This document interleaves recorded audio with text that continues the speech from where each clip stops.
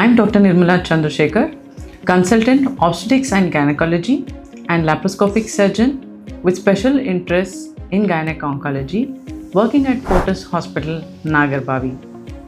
We'll discuss a few points on cervical cancer, which is the second most common cancer found in women in India.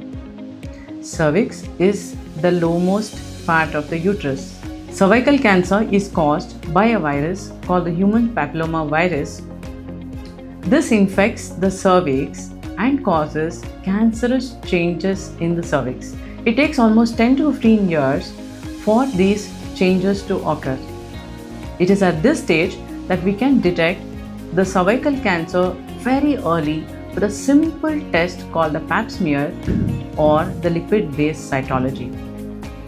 It is done by a gynecologist by a routine gynecological examination. In this, we can detect these cancer cells quite early.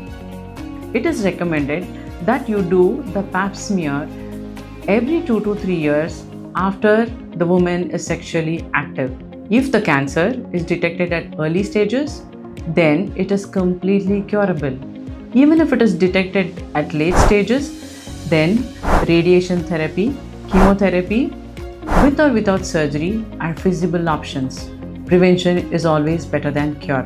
We also have the cervical cancer vaccine, which can be availed by all girls as young as 11 years up to women of 45 years of age. Let's all fight cervical cancer by its early detection and create a cancer-free country. Thank you.